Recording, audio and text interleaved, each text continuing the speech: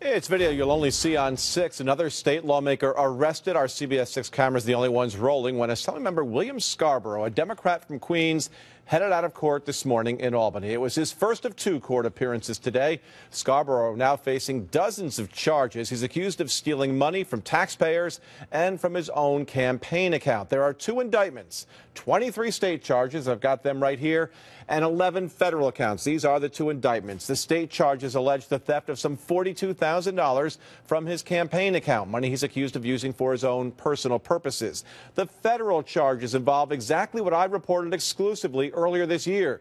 The toll receipts Scarborough submitted with his per diem expense voucher showed that on a number of occasions he would arrive in Albany well after midnight, stay for just a few waking hours, and put in for 2 days of per diems. He's accused of a lot of per diem theft in this indictment. Here now, Scarborough this morning after court appearance number 1 when he did not want to talk, and then Scarborough and his attorney after his visit to federal court. His attorney, by the way, says state officials don't understand the documents and the systems involved here. No. Did you take any campaign money for your own purposes? No, I have nothing to say to you, sir. But did you take any money for your own purposes?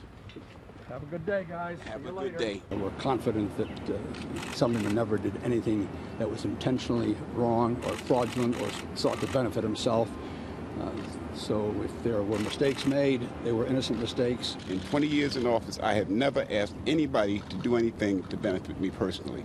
I have always tried to serve my community and tried to help people with their problems, and I think over 20 years, that has been my record. Now, Scarborough says he did not actually fill out the expense forms. He says someone else did. I've got these expense forms, several years worth of these vouchers. You can see his signature. It's right there underneath a bold line that says submission of fraudulent travel expense claims may be a felony offense. In this case, that is what is alleged. Now, we have Kimberly Howard standing by live in New York City. That is where in Manhattan today, the state attorney general and the comptroller answered questions about how this whole thing unfolded. So she continues our live coverage. I know you spoke with both the comptroller and the AG today, right, Kimberly? I did, Greg. You know, I'm just outside the Attorney General's office in New York City right now, and both he and the Comptroller told me that he couldn't get into specifics as far as the investigation because it's still considered an open case, but he did credit this high-profile arrest to teamwork. You know, a lot of the questions about Scarborough's travel expenses came after former Assemblyman William Boylan's conviction for similar crimes back in March. That's about the same time the FBI raided Scarborough's offices in Albany and New York, as well as his home and the hotel he stayed at in Albany.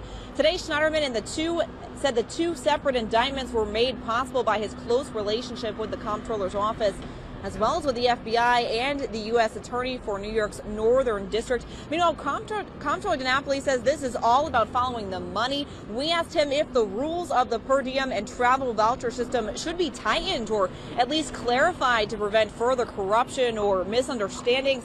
Here's what he had to say.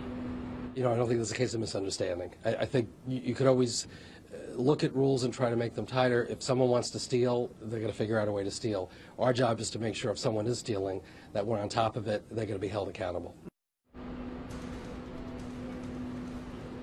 If convicted, Scarborough could face 37 years behind bars. He's one of several lawmakers that's going to be on the ballot in November who is under indictment, and that election, of course, is coming up in just a month. We're live in New York City. Kimberly Howard, CBS 6 News.